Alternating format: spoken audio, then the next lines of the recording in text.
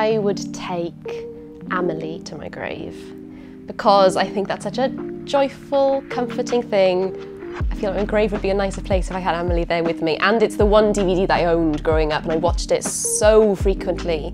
I just loved her and loved the whole film. So for me, that one. I think for me it's The Tribe, actually, which I think is just a remarkable movie. And for a filmmaker who works in the Welsh language, it's amazing that, you know, it's a film that transcends language barriers and linguistic borders, if you like. It's brutal, it's visceral, but it's brilliant. Actually, I think it's The Tribe again, because for the simple reason is it made such an impression on me.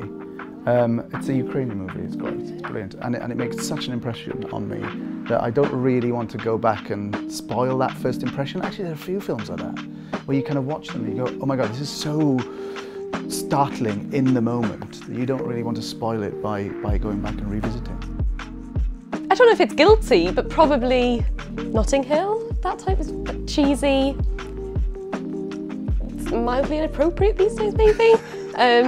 But if it was on TV, I would definitely watch it. Yeah, I don't think mine's guilty, but I sort of feel as if I love Billy Elliot.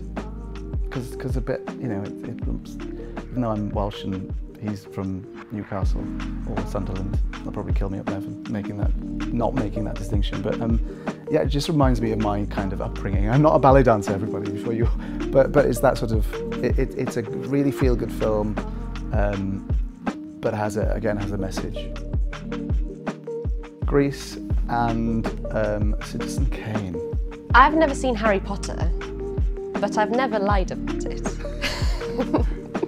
But I just haven't.